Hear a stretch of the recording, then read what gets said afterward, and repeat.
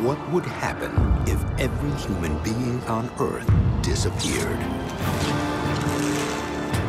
This isn't the story of how we might vanish.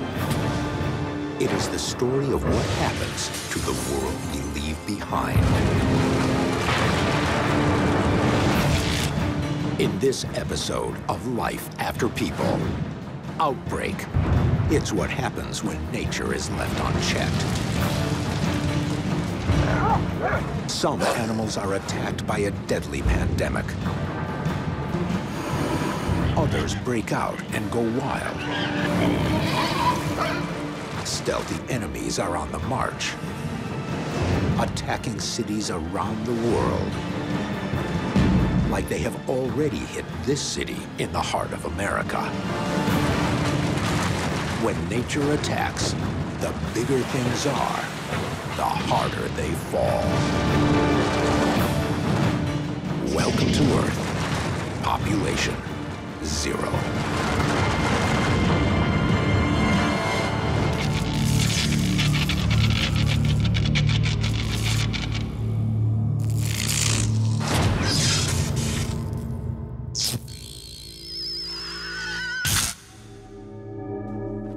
One day after people, those who kept the forces of nature under control have vanished.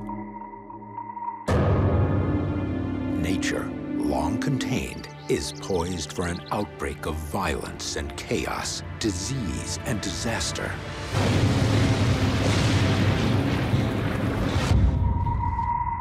In Chicago, there is no crew to maintain Wrigley Field.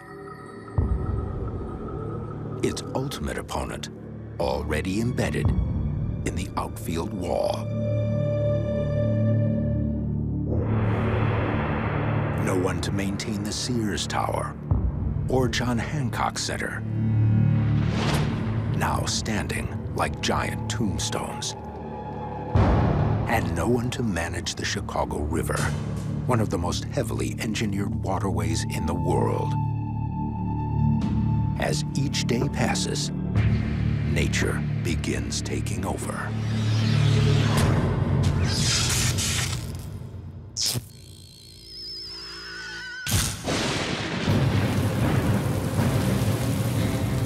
Three days after people, a rainstorm hit Chicago. In the time of humans, such a deluge would have been unremarkable. The Chicago River should flow into Lake Michigan, the massive body of water bordering the city. But in 1900, man turned on nature. The river's flow was reversed to prevent pollution of Chicago's drinking water. This left man in firm control of water levels, employing engineering techniques that were later used in building the Panama Canal. In the time of humans, whenever it rained, river engineers managed canal locks and sluice gates to divert the current away from the lake. But now, after more than a century, the river gets its revenge. In a life without people, we wouldn't be able to anticipate such an event and open gates to manipulate the water levels. The entire river system would fill up gradually, just like water in a bathtub. Initially, it would flood low areas in downtown Chicago and the basements of buildings along the river.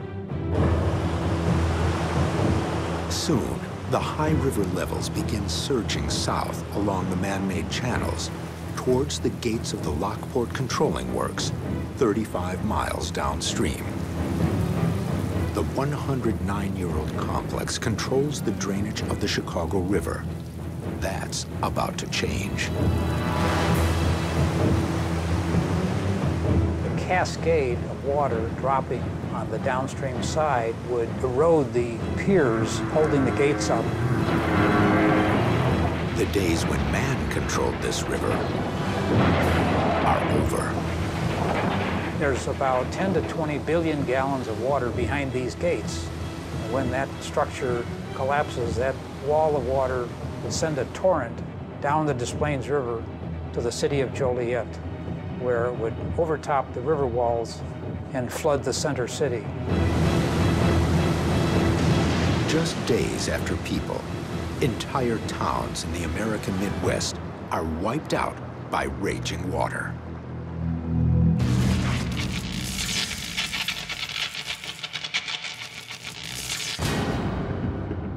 Across the pond in London, time has run out for the iconic Big Ben.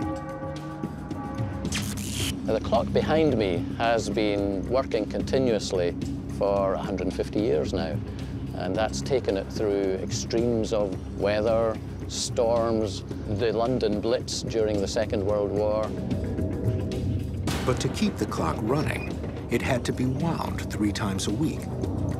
A task that took 2 Royal clock mechanics several hours to complete with the aid of an electric motor. If there are no people around, within a matter of days, the clock will stop working for the first time in 150 years, and the chimes will stop chiming. The clock stops, but the tower remains, at least for now. Due to a construction quirk, it has always leaned 8.6 inches to the northwest, a lean that will only get worse over time.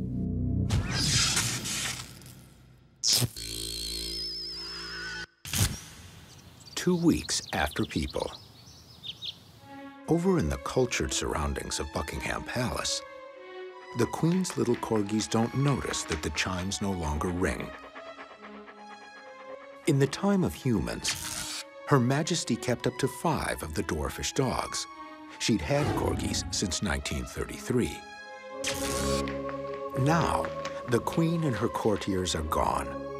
The corgis are all alone in what is now just an ornate 775-room prison.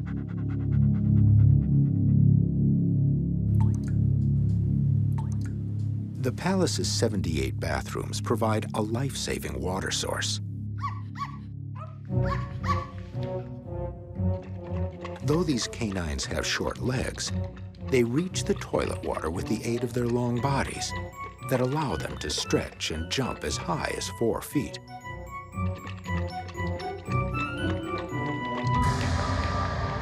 Desperate for food, the corgis find their way to the royal kitchen in Her Majesty's basement, a maze of rooms with food stocks that can last for a few months. After that, the future of the corgis will become much more uncertain.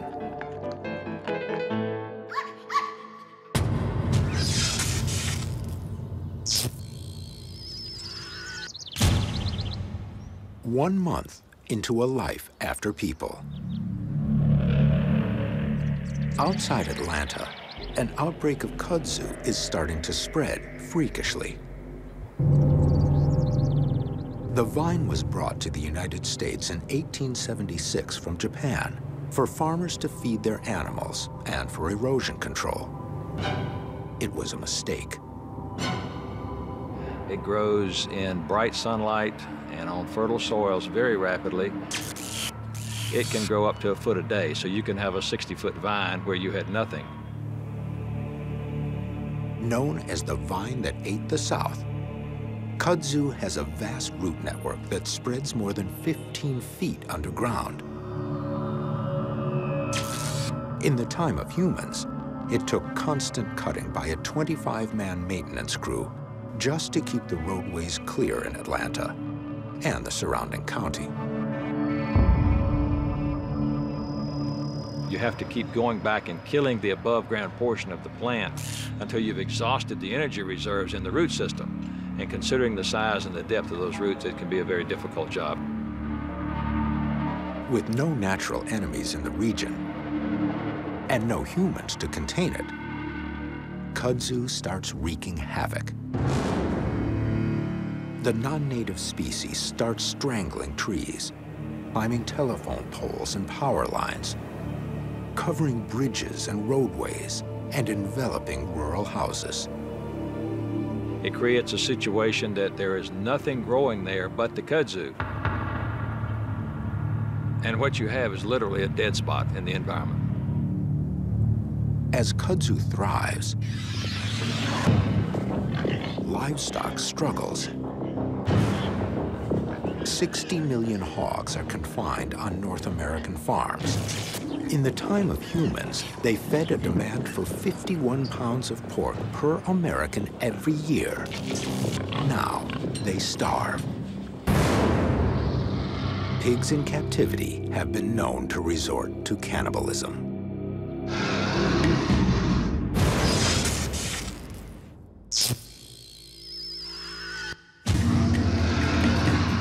Months after people, the hogs that survive become frantic. The bigger 500-pound beasts start pushing their way out of their pens.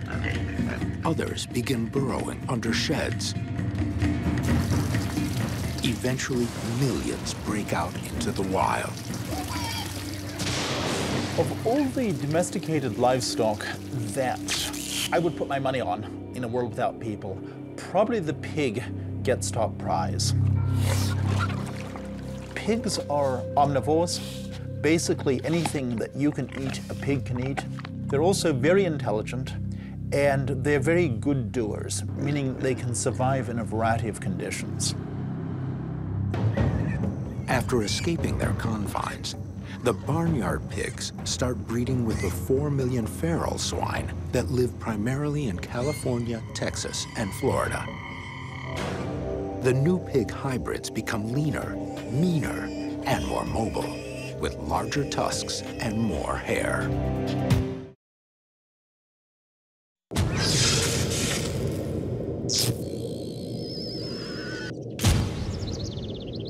Three months after people.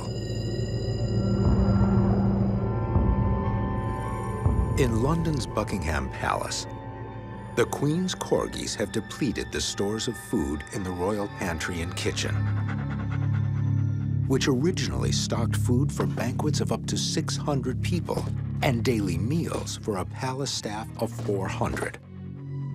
The corgis' only hope is to venture out into the city, and finding a way out of a building that has 775 rooms is only a matter of time. How will the cultured corgis survive? I think the popular image of the corgi as a pampered pet incapable of moving by itself doesn't do it a good service. Corgis were originally bred to be working dogs on Welsh farms, to round up herds of sheep and cattle, a genetic trait that will help them survive in the wild. As a working dog, the corgi is able to move very well over broken country. They've got sharp teeth, they've got an efficient digestive system. So these are all traits that will allow them to survive quite well, even in the absence of human protection. Still, corgis would make a tasty snack for a bear or wolf. But the Queen's corgis won't have to worry about that. Both of those large predators have been extinct in the British Isles for centuries. There's another benefit to being a dog on the loose in a post-human Britain. Rabies was eradicated here in the early 20th century. In America, it's a different story. Pets lucky enough to escape their homes now face one of wildlife's most terrifying scourges. In the time of humans, more than 7,000 animals in America, about 90% of them wild, were annually infected with rabies. The virus ignites the nervous system and inflames the brain, causing an agonizing death. In population centers along the East Coast and in Texas and Arizona, oral bait vaccines were dropped by aircraft each year in hopes of suppressing the disease in such feral animals as foxes, skunks, coyotes, and raccoons. Without people to carry out the inoculation programs, an outbreak of the virus spikes by as much as 30% over the next several years. Among the infected, domestic cats and dogs that venture out and are quickly bitten by the wild rabid animals. They go through a hyper-aggressive, hyperactive, almost madness, we could call it, a fury, where you get that characteristic frothing of the saliva at the mouth. Some dogs that are infected with the rabies virus have been known to actually bite up to another 100 animals.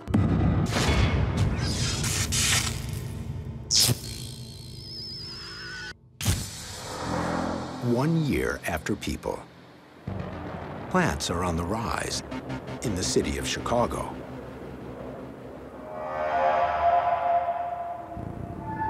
In Wrigley Field, America's second oldest ballpark, the iconic ivy is continuing to extend its green tendrils. These vines have flourished here since 1937, when they were planted to decorate and cover the outfield wall. With no groundskeepers around to give them their monthly clipping, the ivy threatens to overrun the whole stadium. But there is one thing holding it back. Each vine can only grow to a maximum length of 50 feet in the Chicago climate. However, as the vines shed their leaves each winter, that organic material sticks into cracks in the brick and concrete. It decomposes into soil, which in turn provides a higher platform for new vines to sprout.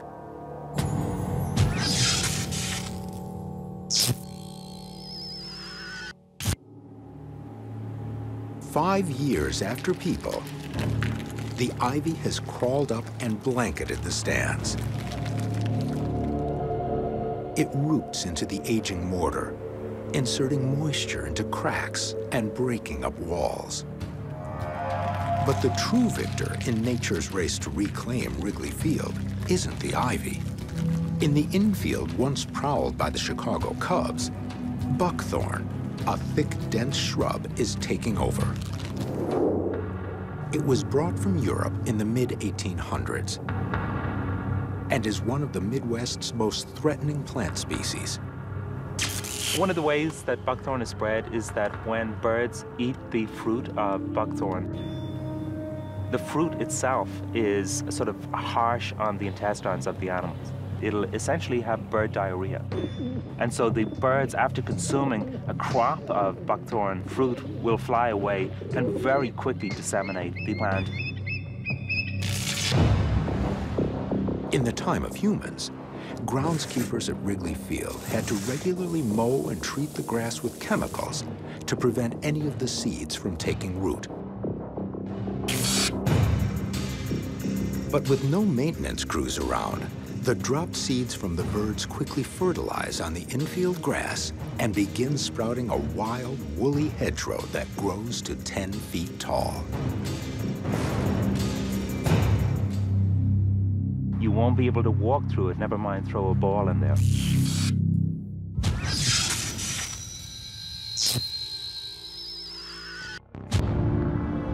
"10 years after people, in downtown Chicago, the landmark 110-story Sears Tower is slowly deteriorating. After the Great Chicago Fire of 1871, the city began rebuilding vertically with new frames of steel. It was the birth of the skyscraper. Now, rainwater pools and rots the Sears Tower's roof. Moisture seeps down into the structure and begins rusting the bolts holding the giant glass and aluminum panels on the exterior. Freezing wind, rain, and snow off Lake Michigan violently batters the hulking structure. Some of the plates peel off the building and crash into the streets below.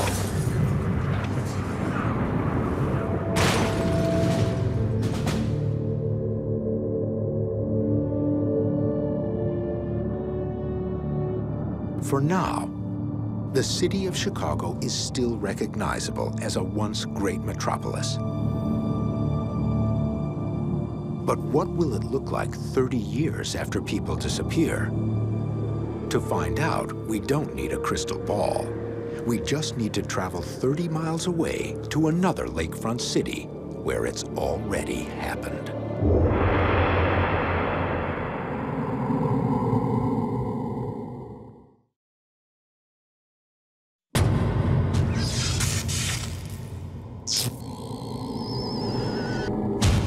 It's 30 years into a life after people.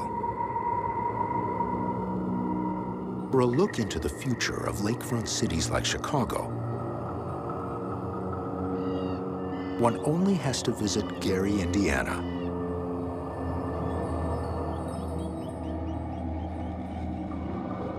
Though parts of the Midwest metropolis are alive and well, huge swaths have been abandoned.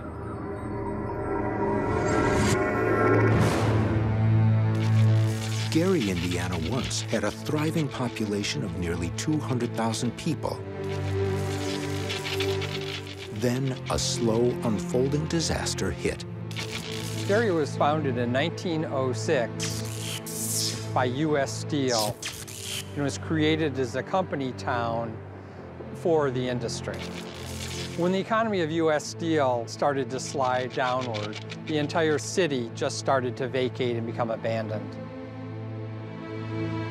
The city then became kind of known as the Pompeii of the Midwest, a city of ruins where you could walk down the street and there was no one here. It's just a city of decay.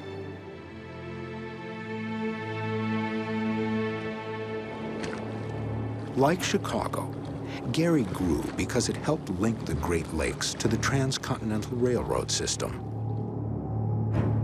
But now, Lake Michigan is the source of its demise. The weather in Gary is extremely tough because we're very close to the lake, which brings in a lot of humidity in the summer. And in the winter, it also brings in a lot of freezing rain and snow. We have a tremendous amount of freeze-thaw cycles, and it's not uncommon to get 30 or 40 freeze-thaw cycles a day in this city. And that literally just wreaks havoc on the buildings. The constant expansion and contraction of moisture in the city's structures due to extreme temperature fluctuations, as much as 60 degrees in a day, with freezing ice, then melting water, can split walls like a jackhammer.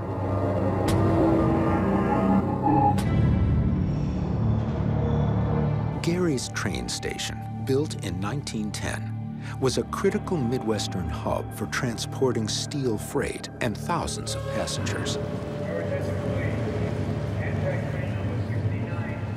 Hundreds of rail cars moved through here each day.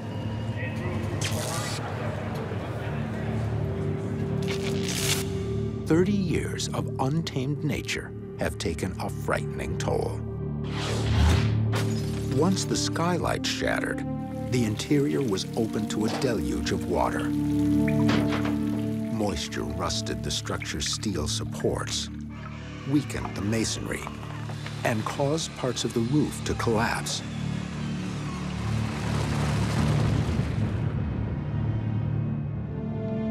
This building would have been able to have remained in good usable condition had someone simply put a new roof on it, just kind of maintained the windows or boarded it up. But without that, the building is just being ravished. Once a place where people gathered for grand wedding ceremonies and solemn funerals, only a few blocks away from the train station sits Gary's most notable church.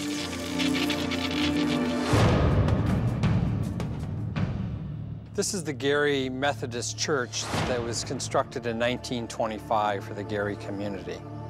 It had a population of about 3,000 parishioners. After the decline of Gary, it dwindled to less than 200, so it ceased being a church in 1975. Once people fled, the routine maintenance like painting, carpentry, and plastering abruptly halted. Like the train station, water began collecting on the roof, rotting a hole in the ceiling. The hole in the roof got larger and larger, allowing more and more water in, more freezing, thawing, cracking. It has completely deteriorated all of the roof beams and the roof rafters above us. All of the plaster has deteriorated, is now on the floor. Without the protective covering of plaster, the exposed brick attracts moisture and develops moss. Once weakened, it breaks off and begins raining down on the main floor of the sanctuary. We've got a lot of mold growth that's evident on the bricks, and we're starting to see very small plants start to grow out of the bricks. So it's not long before those smaller plants turn into bigger plants that turn into trees that are going to deteriorate and damage the walls even further. After 3 decades of battering from high winds, roiling sun, and freezing snow, the church is close to complete collapse. It's amazing that when you can walk into a sanctuary of this size, and originally imagine that there were 3,000 people that used to come and pray here and worship here, and now you come in and the choir lofts are falling off the walls. If you wanted to imagine what it would be like with life without people, you couldn't imagine or find a place more evocative than this. You just wonder what God hath wrought.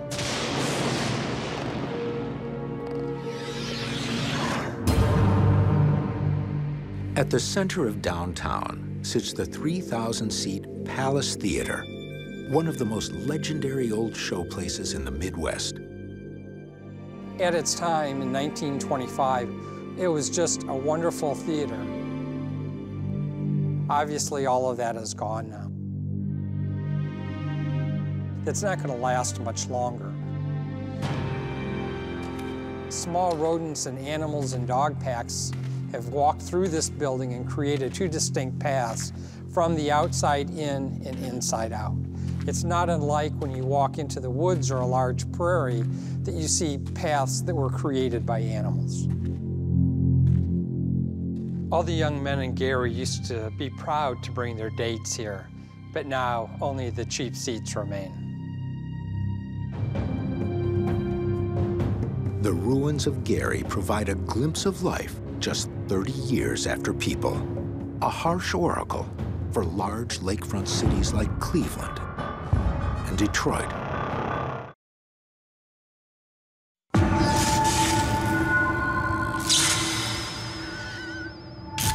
It's 50 years into a life after people.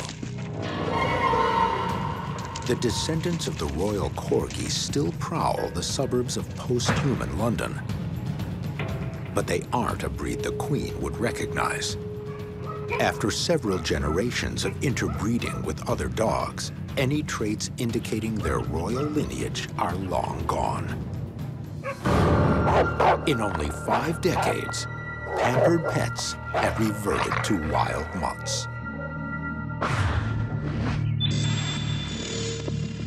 In the southern United States, kudzu is not only smothering the countryside, but invading Atlanta and its downtown skyscrapers and commercial structures. 50 years after people are gone, kudzu could certainly cover the Coca-Cola building and most of the major buildings in downtown Atlanta, provided that there was a starting point for them already there.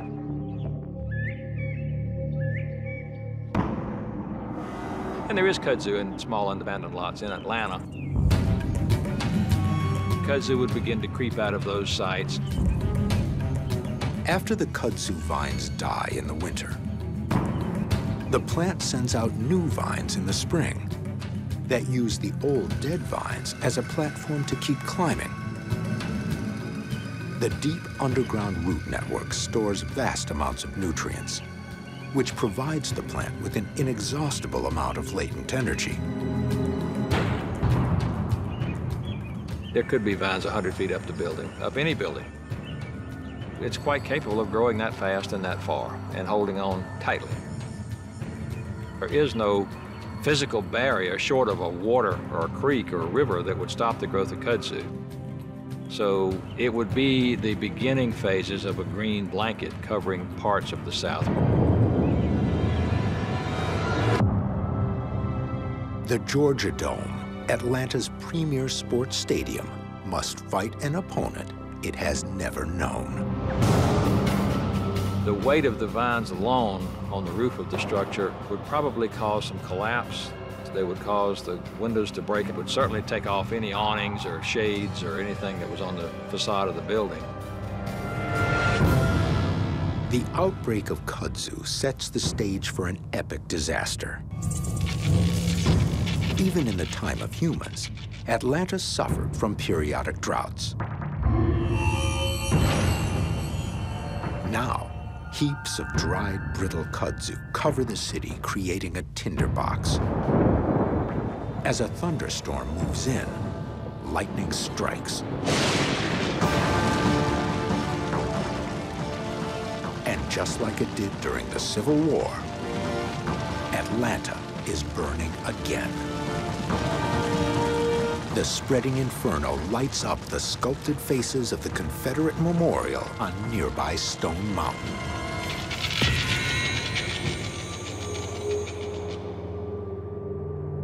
In the city of Chicago, after decades of wild growth, Wrigley Field is almost unrecognizable. In the time of humans, the giant 85-foot-high wooden center field scoreboard was one of only 2 in a major league stadium to be manually operated, and was a charming throwback to a simpler time. But it's defenseless without humans to maintain it. Ivy repels up the scoreboard as it crumbles under a siege of termites. Termites 1, Chicago Cubs 0.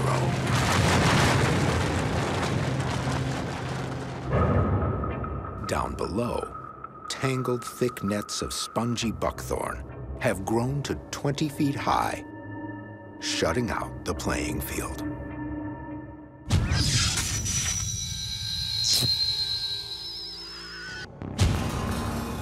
"100 years into a life after people." The elevated L train in downtown Chicago has been disintegrating for decades.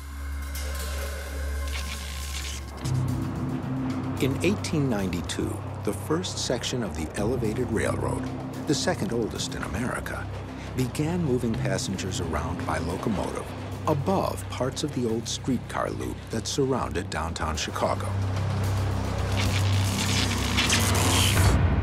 Now, paint peels off the steel girders holding up the platform, and rust begins eating away at the exposed iron and steel.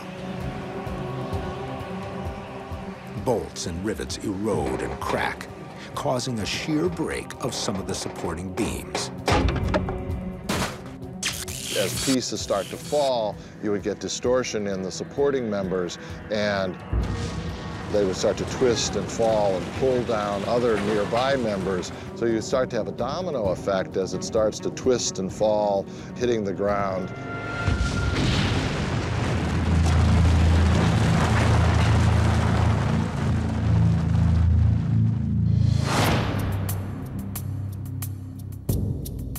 In London, Big Ben is covered with vegetation, its windows blown out, chunks of decorative stonework chipped away.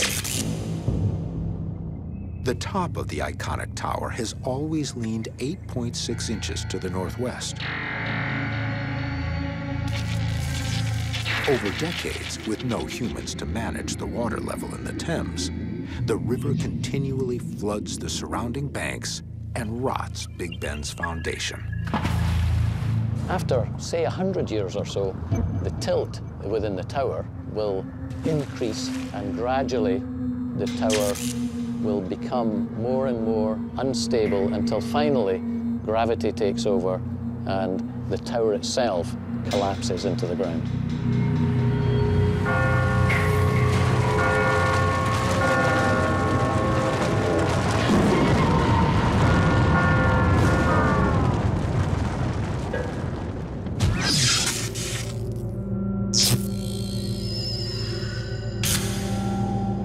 It's 200 years into a life after people.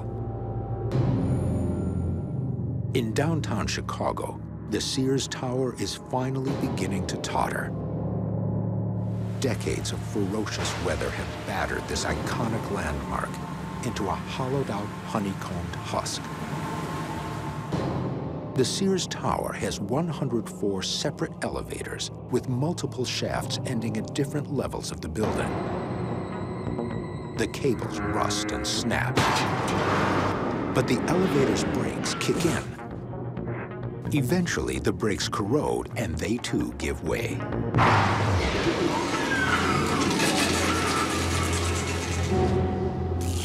You'll have these 104 elevators at different times, of course, come down those shafts, blasting through the floors like a bomb, cutting through the building, and of course, further dragging down the floors and the structure around them.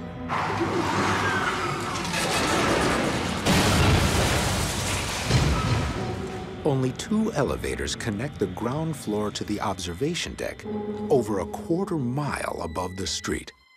One of the 3-ton elevator cabs free falls from the top floor, hitting the ground floor at more than 200 miles per hour, generating more than 1.5 million pounds of force on impact. But that won't be enough to topple this epic structure. Nature will need one final sledgehammer.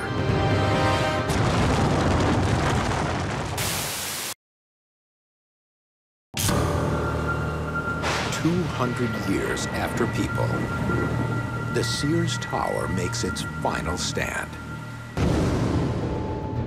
What will break the building's back are the 114 pilings driven into the bedrock that hold up the structure.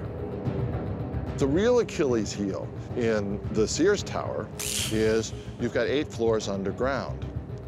And once you have a life without people, those floors are going to fill with water. Chicago River flooding weakens the lower interior columns supporting the building, causing it to collapse.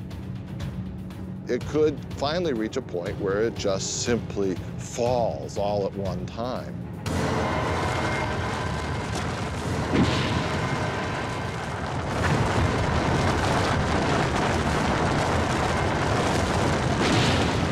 Into one just giant heaping mass of twisted metal and concrete and glass.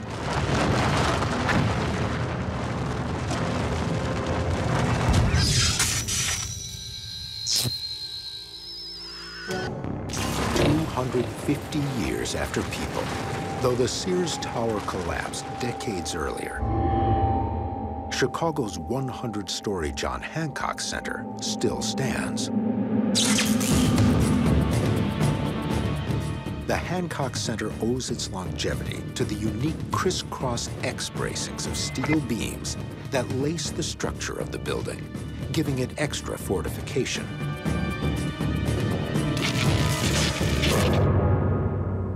But with all its windows blown out and centuries of moisture corroding its steel framing, something's got to give. At the corner of the 85th floor, several crucial beams converge. One by one, they rust, bend, and fracture from the stream of water dripping down from the perforated roof. At a critical nook, a final beam cracks and shears off. The 15 floors above it start a corner-line cascade down the side of the building that then sets off a catastrophic floor-by-floor implosion of the whole edifice.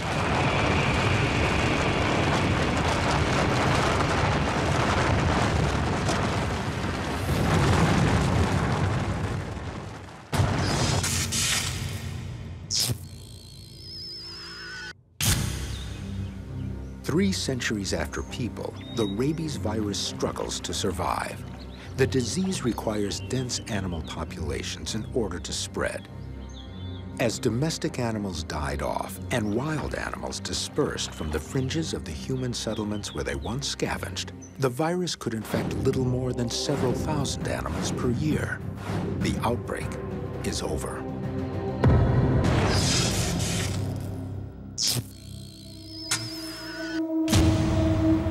"5,000 years after people, only eerie reminders of our history remain. Stone Mountain, just outside Atlanta, is the largest piece of exposed granite in the world. 825 feet high and measuring 5 miles in circumference. In the 1920s, the United Daughters of the Confederacy raised enough money for work to begin on a massive sculpture of Southern Civil War heroes Jefferson Davis, Robert E. Lee, and Stonewall Jackson on the northern side of the rock. Granite is without a doubt one of the hardest, most competent rocks, on the face of the earth. There's hardly a crack in the rock. After nearly 50 years and several sculptors, the work was completed in 1972. The carved tablet is more than 1 football field long and is as tall as a 22-story skyscraper. After 5 millennia, 90% of the carving remains completely intact.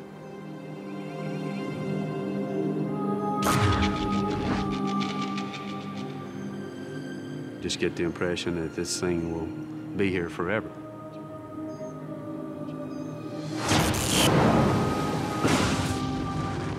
But most of what man has built won't be.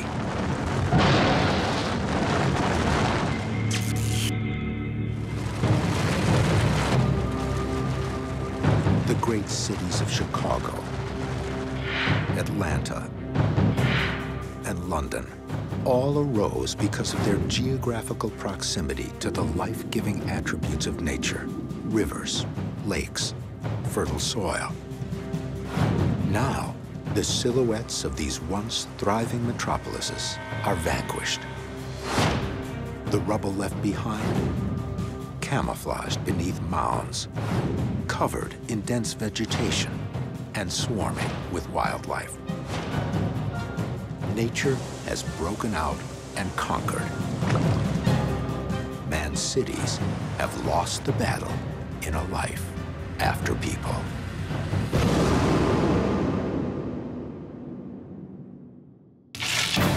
In the next episode of Life After People, how long will our history last? Destruction threatens the capitals of men. Some monuments stand tall, while others crumble. Los Angeles shakes off its human past. And in this abandoned capital, the jungle has ruled for 600 years.